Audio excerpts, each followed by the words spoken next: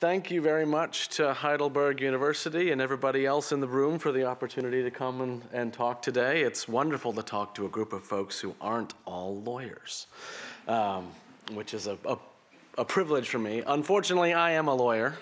My name is Tom Best. I'm a partner at Steptoe & Johnson, an international law firm based in Washington, D.C., but with offices all over the U.S. and London, Brussels, Beijing. And I spend most of my time, professional time,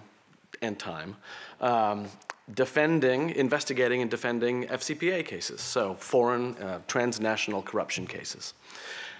How does this work? There we go. When I was thinking about what I wanted to talk to you about today, I was hoping I could tee up some interesting discussion. These things always work best when I talk least.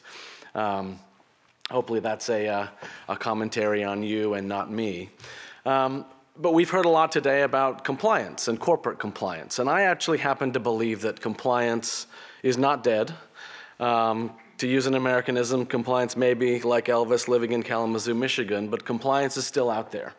And so the question I wanted to tee up today was really to set up a straw man and then hopefully get your experience as sociologists and people from other disciplines about what drives an organization to do one thing or do another.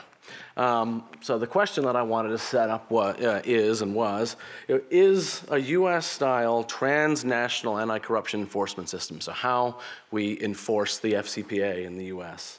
And for those who are non-lawyers, the FCPA is the US Foreign Corrupt Practices Act, which in very summary terms prohibits transnational companies from paying bribes to government officials outside the United States. And then if you do, you have to record your expenses properly and have a system of internal controls to make sure that all that bad conduct doesn't happen in the first place. But the question for today is a US-style transnational anti-corruption enforcement system, which I'll explain, based on settlements, right, in the public interest. This is a topic that's a debate in the bar and becoming more recently really a debate amongst NGOs and sort of the wider corporate and governance community about what the right way to A, punish wrongdoing is, investigate and punish wrongdoing, but B, incentivize the behavior that we want, which is not doing this stuff in the first place. A bit of background. 15 years ago, US FCPA enforcement, so enforcement actions, prosecutions against transnational companies and against individuals were pretty few and far between. The US had the Foreign Corrupt Practices Act on the books since about 1977, so it's 40 years old now. But we'd seen from 77 to really about 03, 04, 1, 2, maybe 3 cases a year. Small dollar value was not a huge issue in a corporate compliance department. It wasn't something that companies paid attention to as a top-line level risk. Now, if you look at that chart, beginning really in 04, 05, but certainly in 06, you see a big ramp up. You see a big ramp up in the number of enforcement actions, of either prosecutions, and I'll talk about the different kinds of actions in a minute. But you see a lot more activity by regulators and prosecutors. Inside this chart, and what I think we want to explore today is sort of why that's the case. There are lots of ways to explain why we went from 1, 2, 3 enforcement actions a year to now, if you look, the numbers I'm giving you at the bottom there in the text are for 2016, where we've got over 50. It goes up and down from time to time.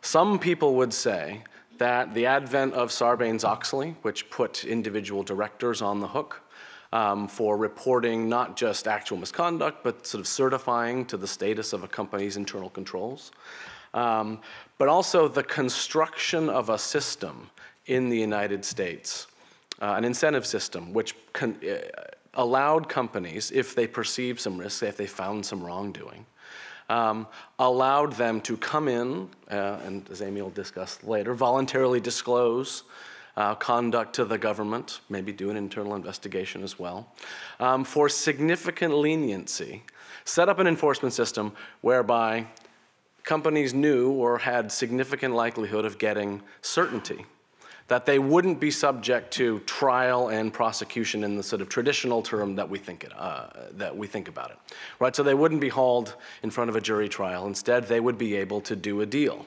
And so what you don't see in these numbers, but I think is important for this discussion, is in 2004, the US Department of Justice, instead of bringing a criminal prosecution or requiring a criminal plea, created a new kind of resolution. They called what's called a deferred prosecution agreement. And they began to heavily incentivize companies to come in when they found something wrong in their organization and affirmatively tell them about it, get companies to tell on themselves. What they ended up doing, with significant leniency on the table, and on the back end, if you didn't avail yourself of the voluntary disclosure regime, and the other sort of leniency that's available if you abide by some of the benefits that they will give you, is significantly worse financial penalties, potentially more individual prosecutions, much worse consequences than if you play by their rules. Most of these companies here, if you've been watching the headlines in the foreign corruption space, most of these companies here but not all, availed themselves of this incentive system, whereby they came in, they disclosed, they were being investigated, but ultimately they cooperated and did everything they possibly could to get the US and now increasingly foreign governments, I'll talk about a couple of these in a minute, to reduce the penalties. They did everything they could to show that they were solid actors and that they deserved to not be prosecuted and instead receive either a deferred prosecution agreement, which is a set of charges laid out in public but put before a judge, which then says, okay, if you abide by a whole bunch of different conditions in here, you don't do it again, you don't do anything else that's related, you've told us everything about the issue that's being investigated, and most importantly, you abide by a very significant number of compliance conditions, organizational compliance conditions, we'll give you a break. So most of these companies in here, if we were to apply the federal sentencing guideline, US federal sentencing guidelines, had they not availed themselves of these incentive systems, cooperation, et cetera, would have ended up with much worse, not all, but much worse outcomes than what they ended up with. None of these, and not just none of these, but no company under the US FCPA in its 40-year history, maybe with one exception, but it was a closely held company tied to an individual, has ever actually taken a case to court and decided to fight it all the way in a criminal context. There have individuals who are threatened with losing their liberty and their property and certainly their personal reputation, have and do take cases to court. They will actually defend themselves in a classic sort of US-style jury trial. But companies just don't do that. Instead, they've got a system that allows them, if they do all the right things, and unfortunately pay people like us on the stage, to make sure they do the right things, whereby they don't have to do that. This causes an enormous amount of, or is beginning to cause some real controversy, because there's a perception out there being played up in the NGO and other communities that this may not be in the public interest. So what are the, and I'll start with the cons. What are the cons of having a system whereby US prosecutors, if you're the Department of Justice, or Securities and Exchange Commission enforcement officials, are effectively able to determine the terms of punishments that in most common law and certainly continental European legal systems usually would be determined and put in front of a judge. And we actually now have case law on the books in the United States. This was a legal debate going on for a while, whether or not judges had to affirmatively approve the terms that were put in front of, the terms that were struck between prosecutors and a company. We actually have legal precedent on the books now that states that actually courts don't have, for constitutional and legal reasons, have virtually no authority or very, very limited authority to question whether or not a deal is in the public interest. So we really have, at the end of the day, a lack of judicial oversight of how foreign corruption cases get settled. Some people have a problem with that. And I think that's a legitimate criticism. Is it legitimate now that you've got a set of prosecutors in the Department of Justice or enforcement officials at the SEC who probably want law firm jobs from people that they're sitting across the table with in a few years? Is it good for them to be able to make those determinations? And do those determinations suffer from a lack of legitimacy?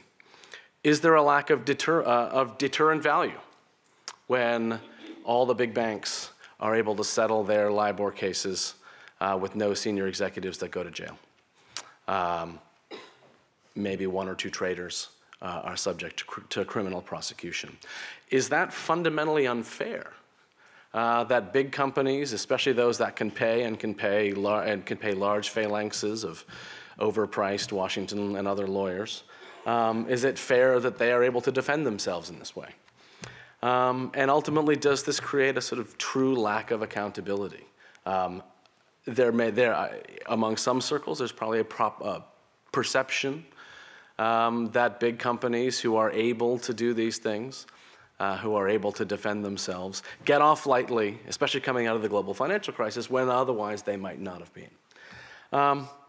So those are the cons. This system, however, I think does have some real benefits that get played up and talked about. And I'll take the US example first, starting back, say, in 2004. But these pros, I think, really now, certainly over the last 5-6 years, really apply to a whole new set of countries which are becoming very, very active in enforcing their own domestic corruption laws. I think we heard a lot about Brazil yesterday, but also the UK, Germany, France is getting more active, the Canadians are getting more active.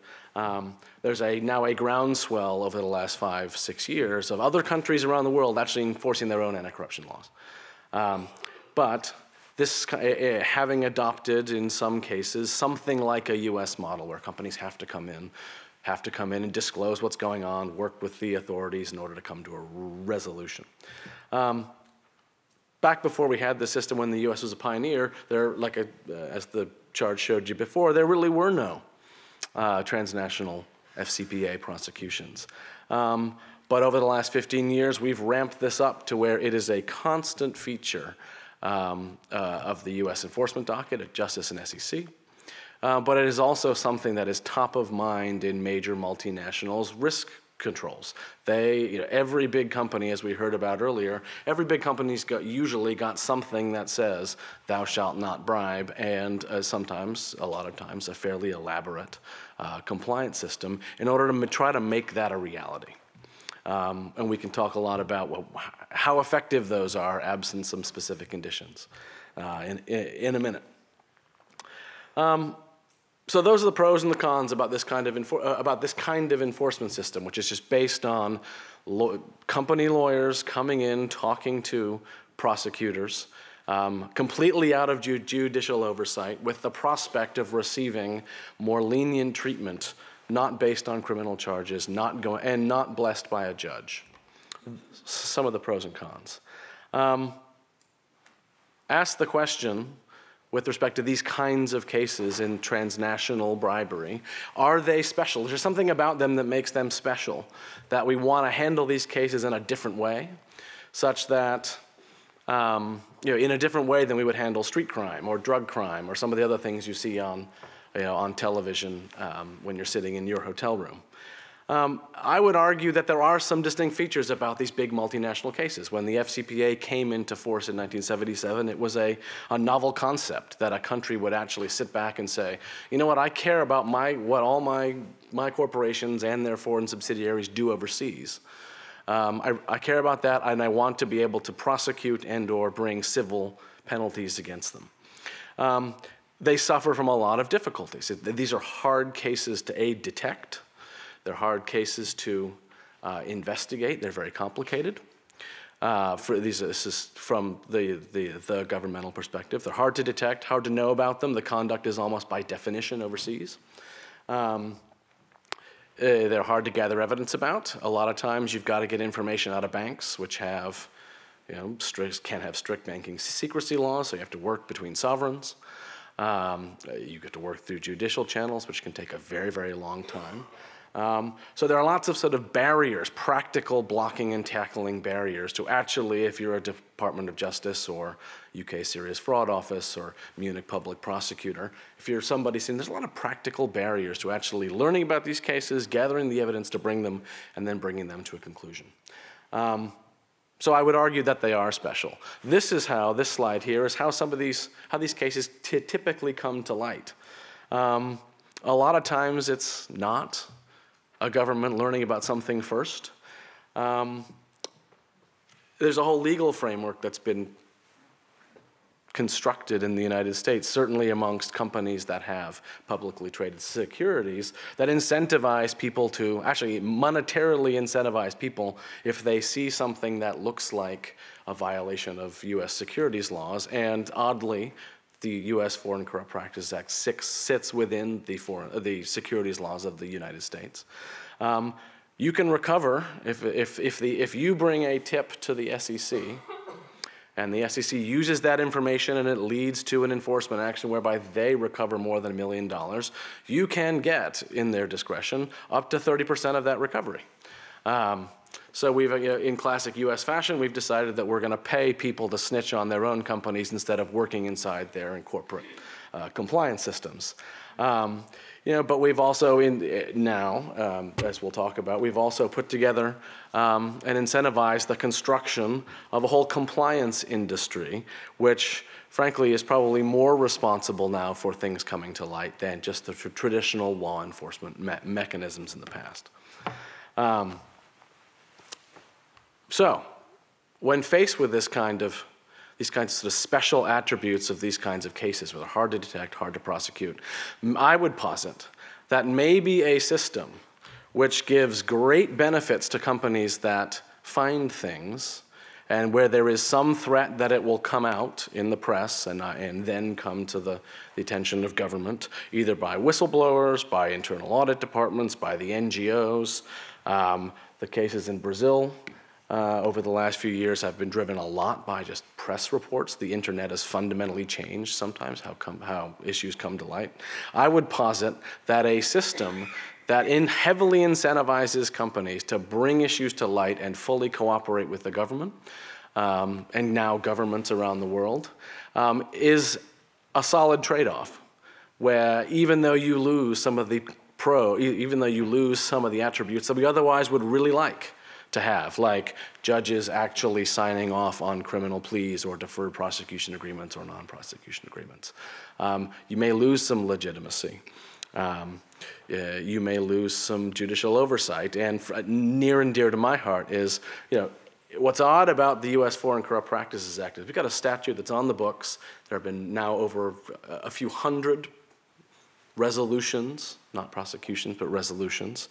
And yet we are still in a position where, because we don't have litigated cases, corporations settle, we're still in a position where we don't have basic case law. It's a common law system, so you want case law to know what the act says. We don't have basic common law judicial decisions for basic terms, basic attributes, basic elements of the statute. I trade all of that because now what we do have is we have a system whereby we went from a place where we had very little enforcement back up through 2004 to this sort of construction of this incentive system whereby now we have many significantly ramped up numbers of cases that get brought every year. Now, numbers alone, of course, don't tell the story, so why is that important? And numbers alone really don't necessarily have any value. Yellow card, 5 minutes, perfect.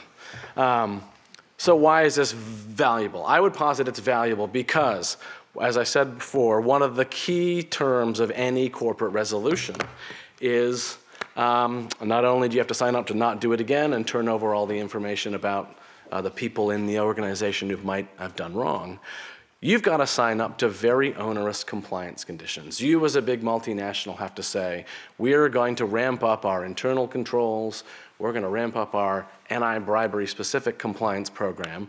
And a lot of times in many of these resolutions, we're at least going to have to tell you, report to you, US and other governments, that we're doing a really good job, and they can then ask questions. Sometimes the government will require a monitor, will require an independent expert to come in and sort of kick the tires on how the company's doing from a compliance perspective. I would argue that this lack of judicial oversight system that we've created, if you're looking for a case for why it's a really good thing, we've created a compliance industry. I wouldn't be standing here today if we didn't have this odd system, admittedly with flaws, that has made corporate compliance and anti-bribery and transnational compliance in particular, made it something that every company cares about, and every company spends an enormous amount of time and money, well, not every, I should qualify my words, some, well-governed ones do, trying to get their people to at least know what right and wrong is and create that kind of, ultimately, culture. Create that culture which causes these things to happen less.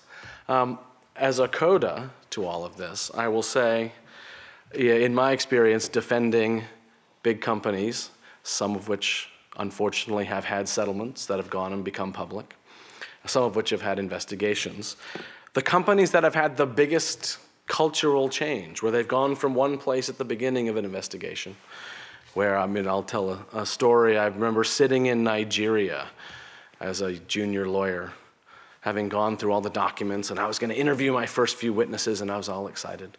And I got in front of the base manager of this fairly large operation of a US multinational in Lagos, Nigeria, and I started asking him questions, and he looks at me and he just says, I know I'm not supposed to do this, but everyone does it.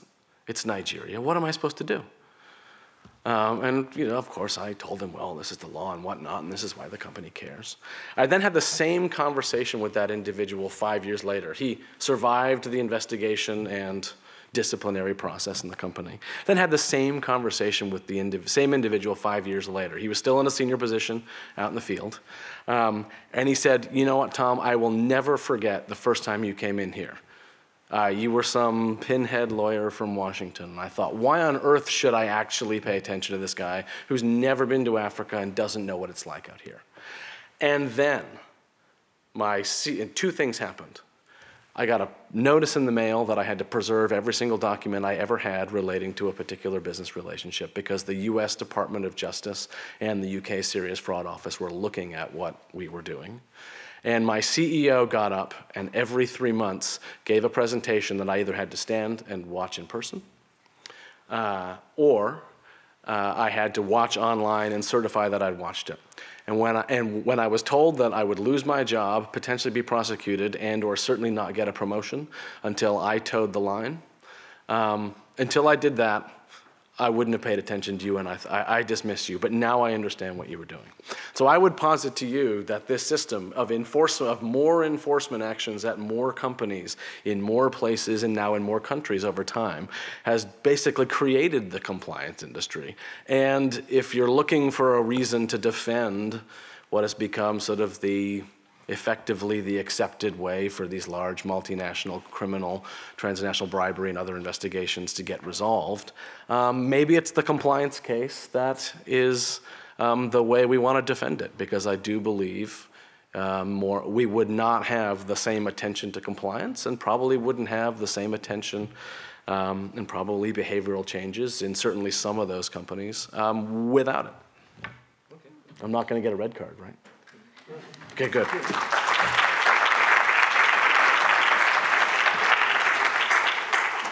have been exactly in time. Thank you very much. Thank you. Great job.